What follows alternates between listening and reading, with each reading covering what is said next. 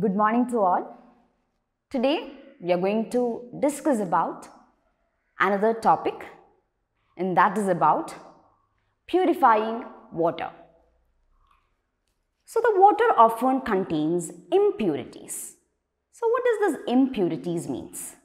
Impurities means something which is not pure. So water contains impurities. So we need to remove these impurities, right? So it contains germs, and germs causes diseases. Even it contains dust particles.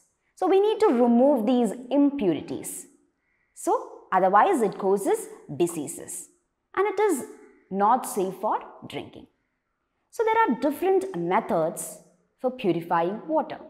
So we need to remove all the impurities from the water, and we need to purify water. So in this class, we are going to discuss about the different methods of purifying water. So the first method, the simplest as well as the best method for purifying water, that is boiling water. So as you boil water, the harmful bacteria are killed. So one of the method to purify water is by boiling water. It removes the germs from the water. It kills the harmful bacteria from the water and makes the water safe for drinking. Coming to the next method. The next method of purifying water is by filtration. So filtering water. So it is the process of transferring the undissolved particles from water. That is called filtration. And we can do this filtration by using a thin cloth or a filter paper, and we can remove the undissolved particles from the water.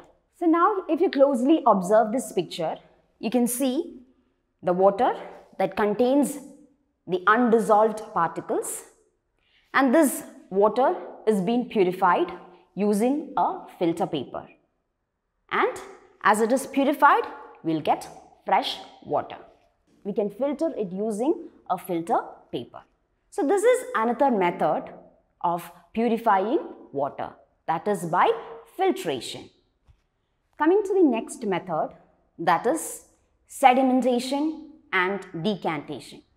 So sedimentation means settling down insoluble particles in the water.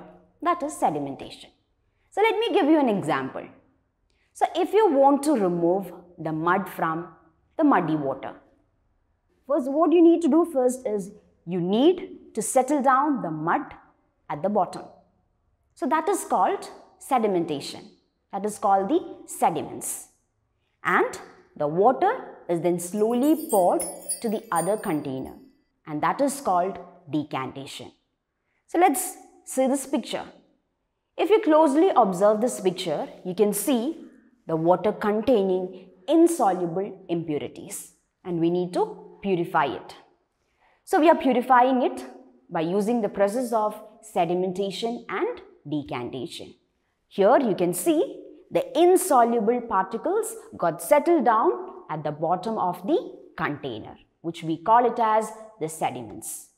And this water is being poured to the another container, and that process we call it as decantation. In page number 108, you can see a box there. Impure water contains germs that can cause diseases. So impure means which is not pure. So impure water can cause germs, and it causes many diseases like cholera, typhoid, jaundice, etc.